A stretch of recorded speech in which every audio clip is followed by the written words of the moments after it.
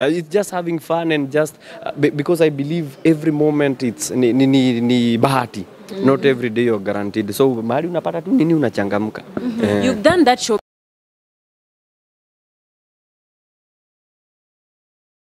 Hi guys, hope you're doing well. We're here at Jomo Kenyatta International Airport, and guys, we are having Njugush and Celestine all the way from Europe. Wametoka through thick and thin world tour. Wanasema ndio kufika. Anyway, Njugush. Yeah. Experience mkwaje? Ama accent imebadilika? You guys, you came by road? Take care, it's dangerous out there. How was it? Abawali. It was nice. It was amazing. Like truly receive support poa sana. Tuna feel poa sana. Okay, hebu tuambie. Mimi sitadanganya. Kitu ilikuwa tu. Unajua ni vizuri niongee ni kama nimekuwa Europe. Unajua Abel hajakuwa Europe. We come from Europe. Abel has not been in Europe, but honestly it's been a beautiful journey. Kuenda na kurudi. Rwendo rwito rwari rwega tugethie na tugicoka, meaning safari yetu ilikuwa mzuri tukienda na tukirudi. Yeah, so in terms of safari ilikuwa fiti, hakuna mtu aligonjeka. Ni huyu tu alimiss watoto. We really miss those babies. And also kufika kule manzi love wa Kenya. Nyinyi manzi mpaka na nasikia kulia. It was so amazing. People showed up and we had a good time. Only that the only bad thing about that trip is that ilikuwa short and we didn't get to do a lot of towns. Watu walienda huko karibu watunyonge. Kwa nini hamkuji huku? Yeah. Okay, so maybe you can tell us kidogo too, like you guys think this dream, this is TTNT4 and imefika worldwide. Hebu tuambieni, how does it make you guys feel? For me kwanza inanifanya na kuwa zile za like niko denial kiasi, because for us we planned a tour, but tour yetu ilikuwa kwanza tuanze huku Nakuru, Mombasa, which we will do. Sasa hii inanifanya na kuwa zile za guy, I cannot believe it. Like personally I cannot believe it. Alafu ndio unapata wa Kenya wanakam kuwa support, people coming all the way from the farthest alikuwa ametoka kunaitwa Northern Ireland. Ireland. Northern Ireland. It's 9 hours from Swindon. And you see for Abel Hazi, Swindon is another 2 hours from Heathrow. Now Okay. But you get the point. Yeah, so kumaanisha alitoka kama alitoka mbali sana mpaka Malindi to watch the show. So people came from far and wide, literally, and a lot of love. Yani alafu wa Kenya tu ni wale. Hebu tuambieni planning. Hebu tutawaambia. Like how did you manage like to plan everything na kila kitu ikaran vizuri kama vile mlitarajia? I think sisi were deadly. We have a huge team. Kuna mtu mmoja alikaa hivi akaona Njugush, na hii tour yako unapigianga tu hapa around, hawezi peleka nje. Also anaitwa Risk Investment, wakasema si tujaribu tu tuende UK, and that's how we started. Then tuka-connect na there's a promoter there anaitwa Bless Entertainment. So they took care of everything. Yetu tu ilikuwa kupiga makelele, wasee tunakam, wasee kosa uchekwe, wasee tiko, wasee kosa uchekwe. And so it's basically a huge team effort. Script nayo ilianza kuchongwa kitambo na Abel na kijamaa fulani sijui kiko mahali hapa. So it's been a lot of it's a culmination, ingesema it's two things, culmination and also it's a start of because now what UK tour has done is to set pace for the rest of the TTNT, because after here now tunakuja Nairobi. Yes. Yeah. Yes, you see 27th May. Yes, then after hapo we might go to somewhere else penye tutaki kutaja sahi because visa haijatoka. Then after hapo we will go to Australia. So, you guys did a good job. First of all, congratulations. The show was amazing. And tumeona mkitaja Butita, mkitaja Abel, and watu wanajiuliza kwani walichangia aje kwenye tour yenu, maybe kwenye show yenu. What did they do? So for me naweza sema hii show inakwanga hiyo venye amesema it's a teamwork. Ni teamwork.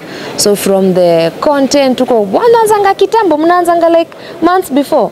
They go come up with the content. November. Yeah. So Butita na Abel hao ndo wanakwanga jikoni na Timo. Okay. Tuliona Timo kwenye street ukiimba na tuliona watu wakifurahia sana. How was the experience? Biashara. You know when you go hata nilipatiwa 5 pounds.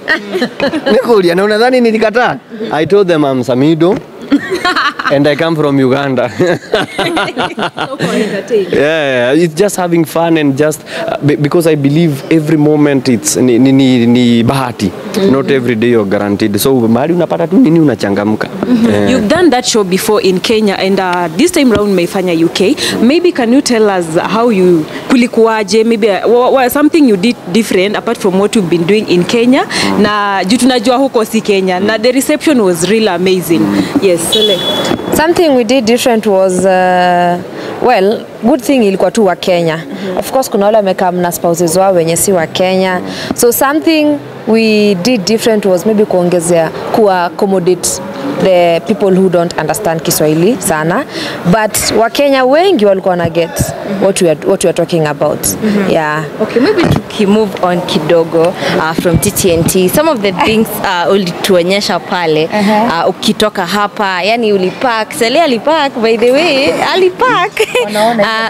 Ulipark but unfortunately mkapoteza bags. Kuna Wakenya ambao wanataka kujua bags zilipatikana ama ilikuwaje? Bags zilipotea juu tuliachwa na flight connecting. Delay ilianzia hapa. Ni vizuri niseme tu kuacha. What happened is they had a delay here. It was a connecting flight. Yeah. Abel would never get this. Now, because it was a connecting flight, that meant mzigo sijui ni wapi ilipotelea. So tukifika kule mzigo haikufika. It was their bad, not our bad. No, ini. Yeah, so luckily one suitcase ilifika na sisi. Na hiyo suitcase nasema tu nika God, you had almost everything necessary. Zenye hazikuwa necessary tuli shop kiasi, but bags zilifika like an hour to going to the stage na hazijafika kwenye show iko. So bags zilifika.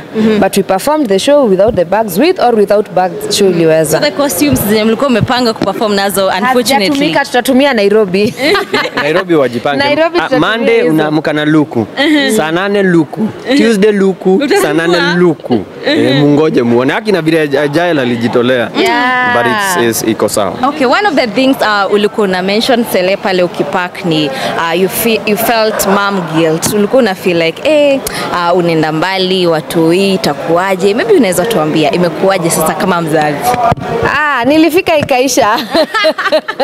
Iliisha like well, imerudi. Kila time anaangalia picha, anajifanya hivyo.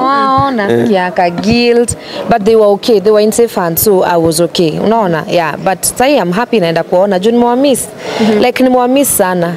Yeah, and they were okay. So really you adjust because most of the times I'm with them. I mean, see ati kuangi na wao, so una adjust tu kidogo. Yeah. Pale tumeona uliweza kupropose. Second time. Ebu give us something about it. How was the experience in London? Unajua sasa inakuaga kesi siku wa propose tukiona. Juu sasa tukiona tuko like aya, wewe unaweza taka watoto wangapi? Hata wewe kaende sana. So now that I can be able to propose, sasa kila mahali tunaenda na propose. Pia harusi tarudiwa. Sasa hiyo ifanyike hapa.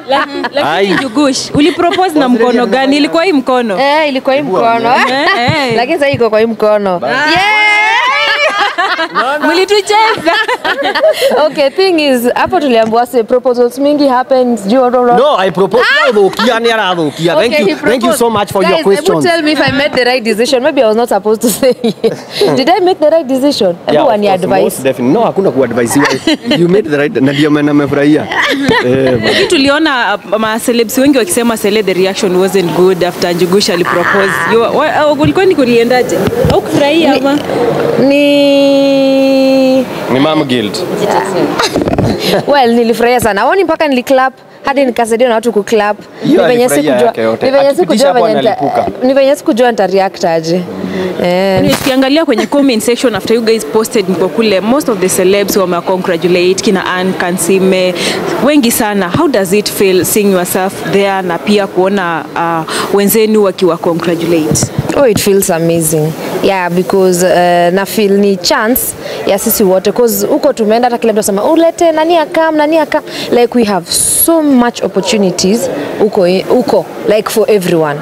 So it feels so good. Juu hii nikise kitu ikiweza watu wafanywa. Juu bado wa Kenya wanadai na nani akam hivyo. So feels so good. And also after COVID, I think this is the time sasa watu to explore these opportunities, which is really a beautiful thing. And also the genuinity, people are really genuine from wale wase tulipata huko tu, you feel that love. Unajua kuna mapenzi tu unasikianga kiwedo fulani yani, you feel the genuineness in people, and that is really humbling.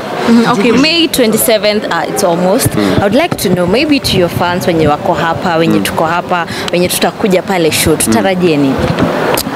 Nyie sijui kama mko serious. UK wanaweza waambie it was fireworks and wameset standard. So May 27th KCC watu wanunua hizo ticket, mkuje is gonna be huge. This is actually the biggest we've ever done, because the first one ilikuwa Garden City was around 2,500. This time we are aiming for 3,000 people. Wasawali petiko. We always sell out. So nataka tu watu wanunue tiko isikuange guys, muongeze space. KCC hatuwezi ipanua. Njugush, na hili swali, kwanza karibu Kenya na mkeo. Mkeo umesikia mkeo wewe. So ukiingia pale kwenye mitandao ya kijamii, kumekuwa na hizi tetesi pale kwenye mitandao ya kijamii kwamba rais amepanga kuongezea ushuru kwa watu kama nyinyi comedians, content creators, 15%. Maoni yako ni gani kuhusu hilo jambo? Maoni yangu ni kwamba ng'ombe ikikamuliwa asubuhi inakamuliwa kwa saa 6 na inakamuliwa jioni. Ukianza kukamua ng'ombe katikati ya asubuhi na saa 6, haitapata maziwa ya katikati ya saa 8 na jioni. Umeongea kwa mafumbo, labda unaweza elaborate zaidi. Fumbo mfumbie mjinga, mwerevu atalingamua. Basi kama ni mwerevu amelingamua sio? Na mnafanya niongea Kiswahili na nimetoka Europe. Guys, mnakosea. Kiswahili tuachie hapa. Anashauliza mkeo. Njugush, sitapenda kuweka sana fana. Kwanza hongera. Yes, Silva kidogo aseme kitu.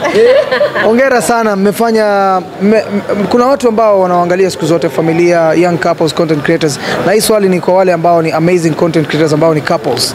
Example kama Eve Mungai na director ambao maybe walianza wako na dream yao. Sijui kama nyinyi mkianza kama couple, kuna siku ambao uliambia Select tutakuja kuishi ndoto ambayo tutaweza kutembea kwenye dunia na kazi yetu tutaweza kuconnect na mafans wetu.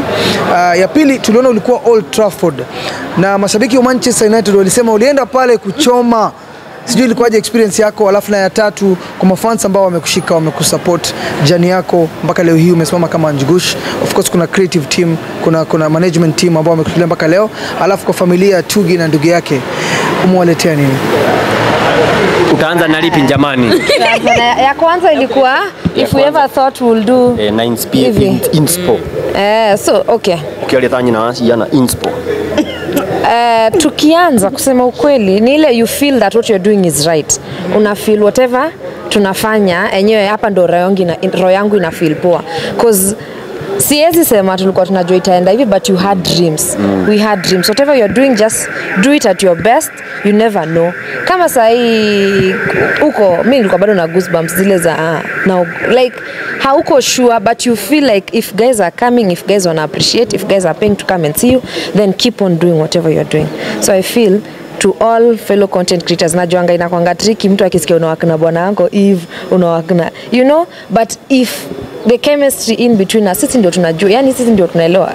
Mimi ndio najua venye Timo like better than anyone else will know. Najua venye how far we will push ourselves, how far we'll. So kama ina just kama ina bamba, kama at the end of the day it's paying bills, please do it to your level best. Mambo ni very simple. Tax inaongezwa. Itabidi muungane mlipa hiyo tax. Yeah. Mambo ni rahisi sana. Ya pili niseme ya kwamba asante sana kwa maswali yako kem. Niseme kwamba nililipwa na watu wa Arsenal. Mimi ni wa Manchester, but nikalipwa na watu wa Arsenal. Nikienda kule nifanye mambo. Sasa nikafanya mambo. I've been banned. Nimebaniwa huko. Fanya mambo traditional way. Manzi nimebaniwa huko. Hata sio hiyo ile ya Maguire.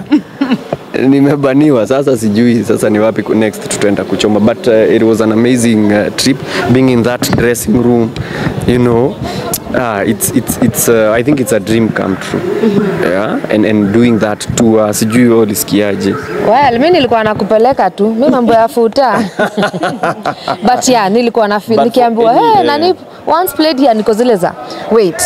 You mean nani ashaingia hapa? So ndio nilikuwa na feel okay. Yeah. Nice. Kuna swali ya tatu nimesahau. Tugi, tumewaletea nini Tugi na Toria?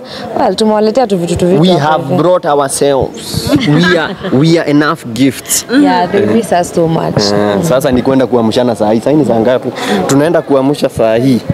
Tuanze mkurupuko saa 10. Tunaanza mkurupuko. Okay. Pengine tukimalizia, you can talk to your fans, remind them about 27th, na pia mwambie ni wapi wanaweza pata hizi tickets. Pengine kuna mtu bado ajui. Haya, sawa. Celestine, kwanza ambia mafans asante. First of all, asanteni sana. Asanteni sana. We see the text, we see the congrats messages. Asanteni sana. TTNT Nairobi 27th May, Savo Ballroom at KICC. Gates open at 5 p.m. Come to check it, to Jibambe. Then you can leave later. Yeah, but hiyo siku come with your friend, come with your spouse, come with your mom. Come to Jibambe. Like, yeah, it's a night of laughter, sindio? Kabisa. Yeah. And it's about, hii mwaka I think it's about breaking records. We want to shatter records. Yeah, man. Tickets wazipata wapi? Tickets, pay bill, kuna 48169, unaweza weka either VIP, ama ukiangalia kwa social media zetu, utaona pale 48169, that's the pay bill number, and then the account number that you're gonna put. Kama unataka VIP, unaweka VIP. Kama unataka regular, unaweka TTNT4. TTNT4. Thank you so much, ladies and gentlemen. And thank you so much kwa kuhit time hii baridi. Najua ni kazi ngumu. Asante.